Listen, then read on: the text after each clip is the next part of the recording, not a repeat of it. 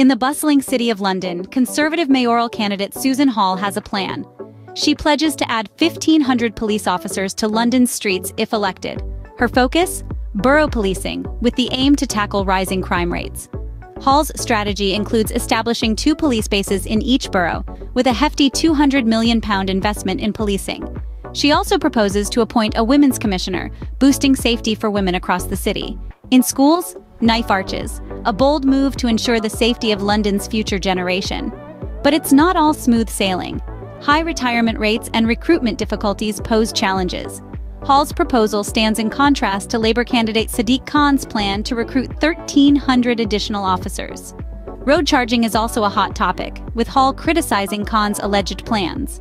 In this mayoral race, every decision counts. London waits, watching as the candidates weigh in on policing and transportation issues.